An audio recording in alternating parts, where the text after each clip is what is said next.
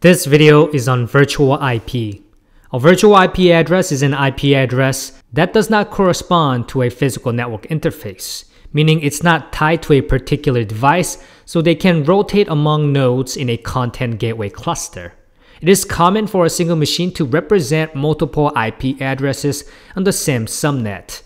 Machine would have a primary or real IP address bound to its interface card and also serve many more virtual addresses. It is assigned to multiple applications and is used for network address translation, fault tolerance, and mobility. Using the proprietary management protocol, content gateway nodes communicate their status with their peers, and if a node fails, its peers notice the failure and negotiate which of the remaining nodes will mask the fault by taking over the failed node's virtual interface.